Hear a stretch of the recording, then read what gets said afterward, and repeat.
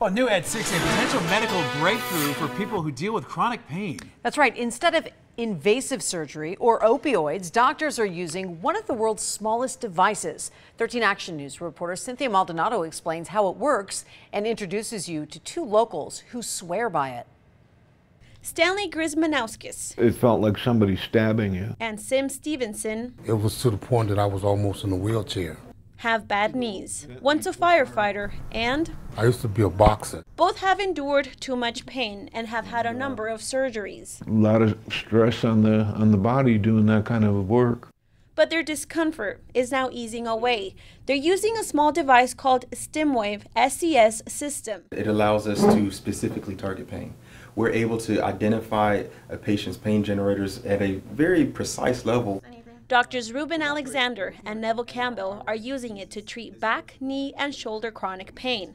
They work at the Center for Wellness and Pain Care of Las Vegas. Most patients are able to have a device implanted under the skin in a very specific area about this size. It's FDA approved. A stimulator was implanted in the knees. It is a minimally invasive technology that's available now with little to no sedation. It comes with a remote that allows you to turn it on or off. Interrupt those pain signals from being processed by the brain. The pain relief is different for everyone. I'm between 20 and 30% reduction in pain. But Stevenson can walk just fine. He feels almost no pain. Dr. Campbell believes the device can help lower the use of opioids, prescribing fewer painkillers.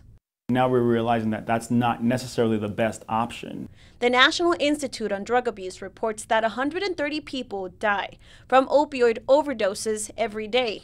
In 2017, 47,000 Americans died as a result of prescription opioids. Grismanowskis and Stevenson are taking it day by day, depending less on medication. Is it helpful? Of course, it truly is.